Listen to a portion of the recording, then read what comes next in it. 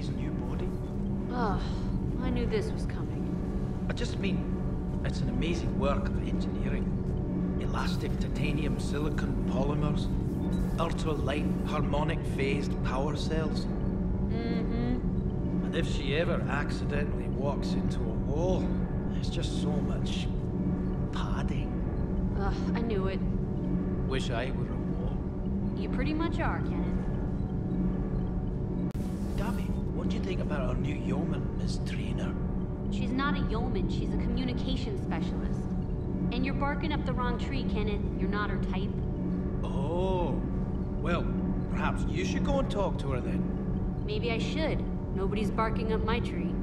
If it works out, be sure to take video.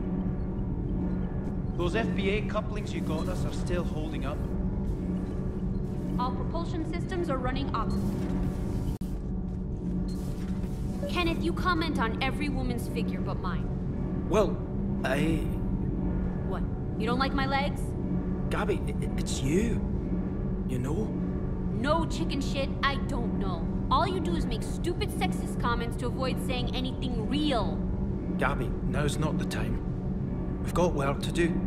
Responsibilities. Ah, grow a pair, Ken. Look around you. Tomorrow may not come. Something to say or no? Gabby, please.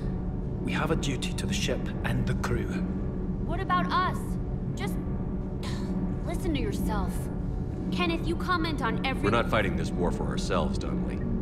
We're fighting for the people close to us. Time is short. I see your point, Commander. Gabby, I think your legs are spectacular. Well, that's a start. Commander.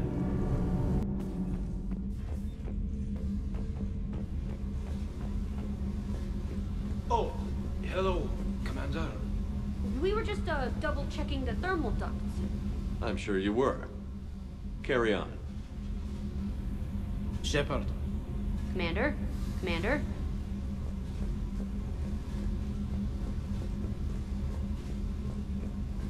Do you think Shepard noticed? I'm sure he didn't. I'm so embarrassed.